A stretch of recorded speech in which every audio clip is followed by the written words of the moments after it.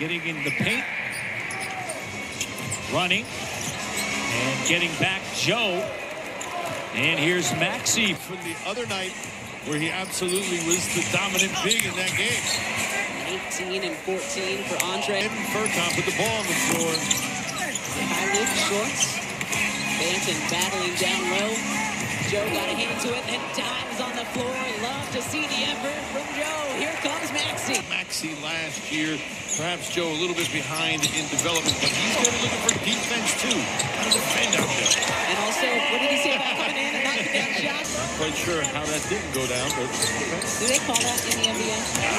The travel? Not that often. Back in.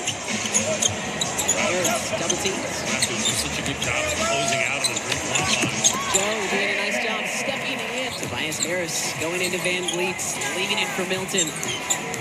Joe doing well to save them. Sprinkle them into broadcast, and you can say, oh no, the cape, that was really bad. I don't even think you have to ask him. They'll tell you. What? Philly fans are vocal? No, come on. Nice move by Isaiah Joe. Maxey taking advantage. Joe, a nice rotation, forcing the turnover. Reed gets it out to Joe from way outside. Okay. Foul's called now. Is that the rule? I think the bus is starting up. Isaiah Joe, another long triple.